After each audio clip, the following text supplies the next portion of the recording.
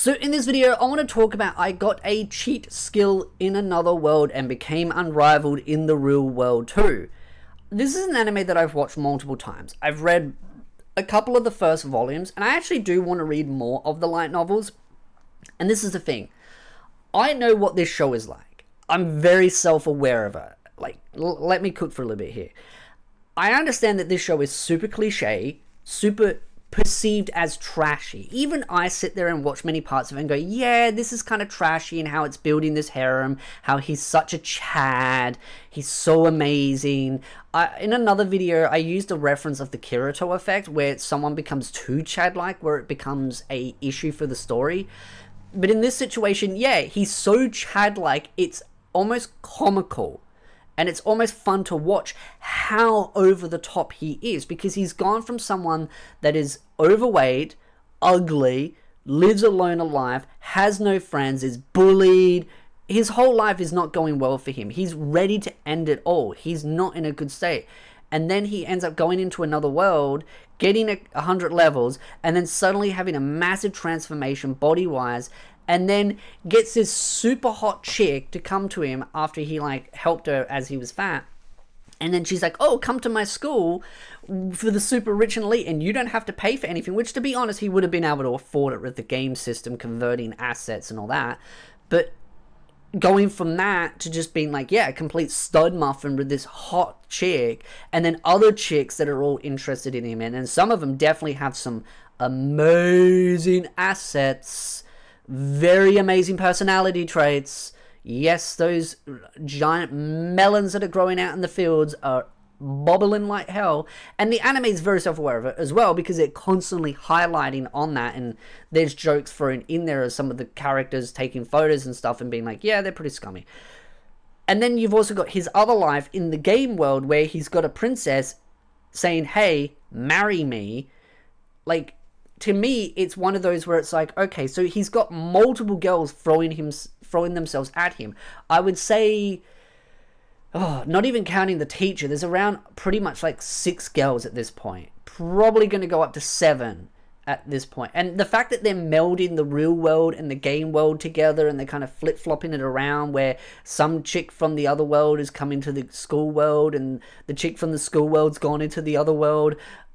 And then there's that little part at the end of the anime where they're all in the spa, and you've got the chick from the real world in with the other girls, and it's like, okay, that's, you know.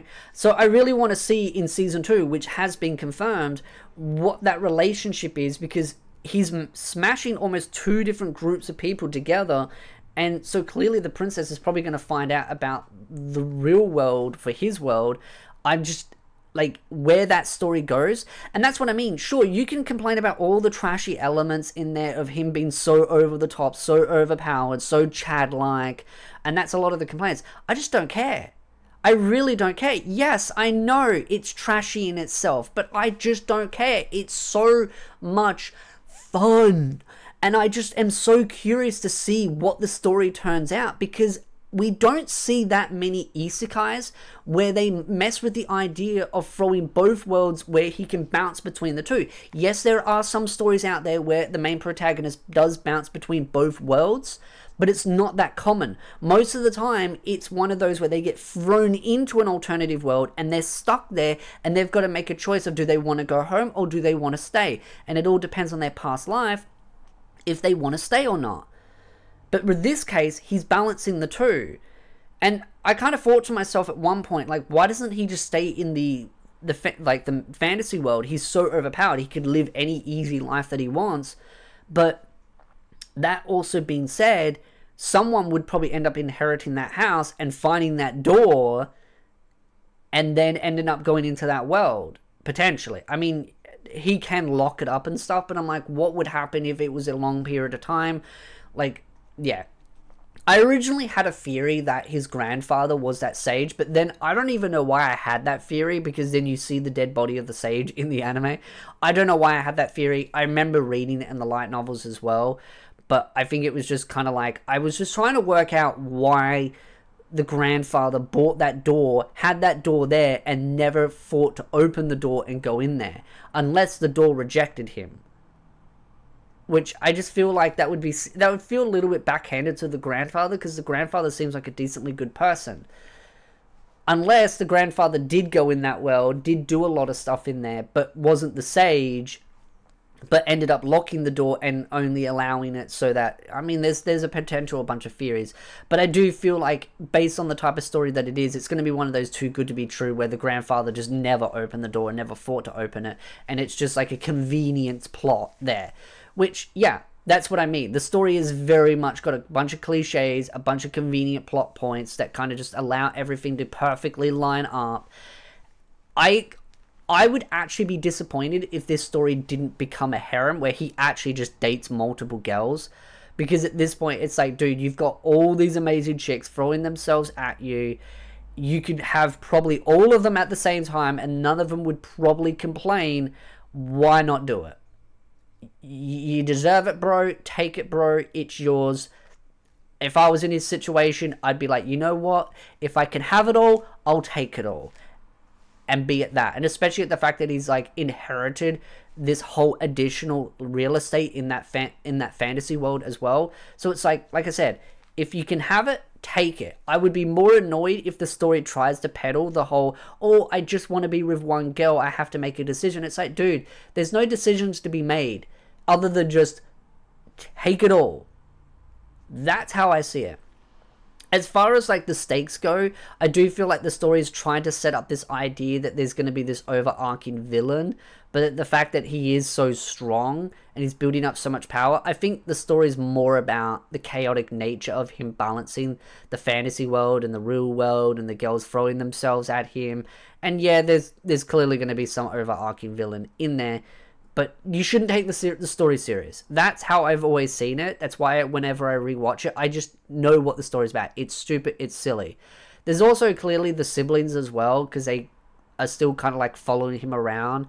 I do wonder how that relationship's going to go. I hope to God he doesn't tell them about the door. They don't deserve to know about it. And I also do wonder if they would end up turning on him again, because they'd see it as unfair that he was able to get that access to that door and live that life and be able to rebuild himself and look all great, and they'd be kind of resentful. But at the same time, the fact that he didn't abandon them and he stuck by them even through that, they might be like, you know what, he's a good brother, he was good to us, we don't want to abandon him. Maybe they might change their mind. I just kind of don't want too much of the real world and the fantasy world smashing together. Some crossover is good, but I feel like if you throw too much crossing over, it's going to get too chaotic, and it's going to be too hard for the story to maintain it and make it make sense. So I don't want too much crossing over. Again, I'd love to ask the question off to you, the individuals, because this is one of those stories, like I said, some people are going to either love it and some people are going to either hate it. It's very much an easy self-insert. I just feel like a lot of people that are going to hate it are going to hate it because of the overpowered nature, the harem nature, the fan service nature, the hot girls. I know one of the biggest complaints was, why is the author so obsessed with attractiveness? But to be honest, that is literally how the world works in this day and age, is attractiveness. I mean, look at video games now. They're trying to make characters unattractive to appeal to those that aren't as attractive, because unattractive people are getting upset that attractive people get all the attention. It kind of reminds me of a movie that I heard about where it's called like the beauty tax, where people would be taxed more the more attractive they were, and it got to the point where it ended up flipping the other way, where attractive people deliberately made themselves look ugly because they didn't want to get taxed more, and then it just ended up being like an arms war to the bottom. And so it kind of feels like, yeah, attractiveness is a major component when it comes to how we as individuals in society work. And so, yeah, the story makes sense. You know, attractive people are those that a lot of people look at. You know, they see a model and they go, oh my God, she's beautiful, or he's attractive, or look at those muscles, or look at that physique, or look at that clothes. Like, everything is about fashion and attractiveness. So I do feel like some people that dislike the story are those that are probably a little bit disjointed and feel a little bit insecure about it, which is understandable. You know, we all go through that. So that's just my take on it. Love to know your thoughts in the comment section down below. If you like this video, hit the like, subscribe, and I'll see you beautiful nerds in the next video.